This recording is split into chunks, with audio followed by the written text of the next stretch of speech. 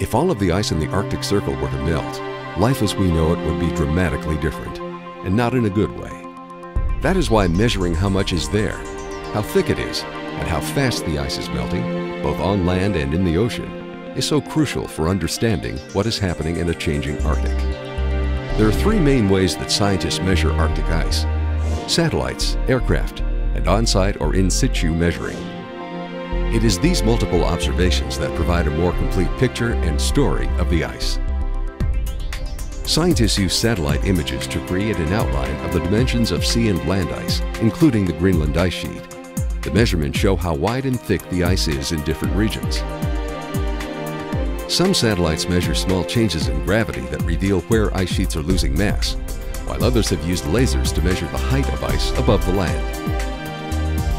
To understand the rate of sea ice melt, scientists have placed submerged buoys, called moorings, at strategic locations in the Bering Strait and farther north.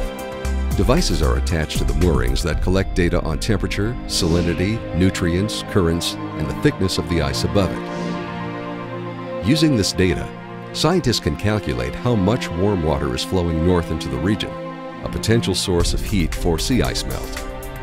To study ice melt on the Greenland ice sheet, scientists also use manned and unmanned aircraft systems. The aircraft carry a digital camera, atmospheric temperature and pressure sensors, an ice surface temperature sensor, and a laser rangefinder.